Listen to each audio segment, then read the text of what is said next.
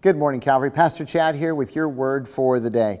Hey, I've noticed it's relatively easy to love the people that you like, right?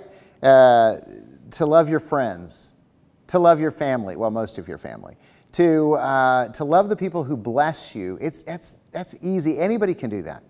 But it's really difficult to love your enemies. Listen to Proverbs 24, verses 17 and 18. Do not rejoice when your enemy falls, and let not your heart be glad when he stumbles, lest the Lord see it and be displeased and turn away his anger from him. Now, you hear that and you're kind of going, no, when my enemy falls, when they stumble, I'm the one cheering them on. I'm the one going, yeah, they deserve it. Give it to them. Let them suffer. In other words, not only do we like to win, we like to gloat. And God says, don't do that. God says, have a different heart. Have a different heart like Jesus. In other words, God says, think love. Because in Matthew chapter 5, Jesus said, you've heard it said, love your neighbor and hate your enemy. But I say to you, love your enemy and pray for those who persecute you, that you may be sons of your Father in heaven.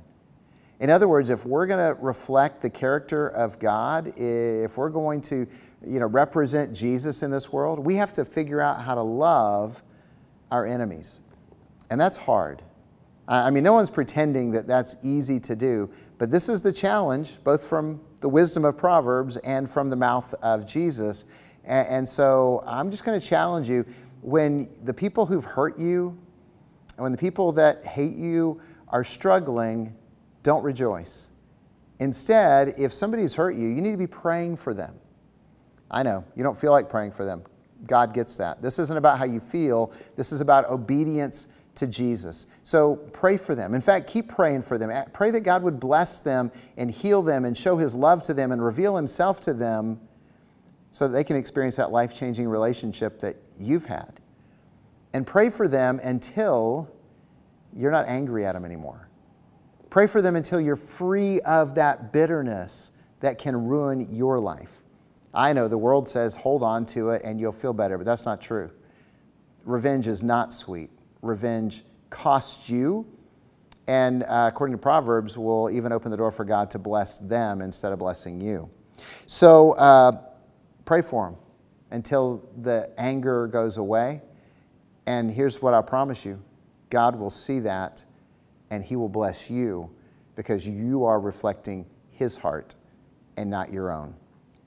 So trust God, because that's His heart, to bless people, even people who hurt us. So listen to it again. Don't rejoice when your enemy falls, and let not your heart be glad when he stumbles, lest the Lord see it and be displeased and turn away His anger from your enemy.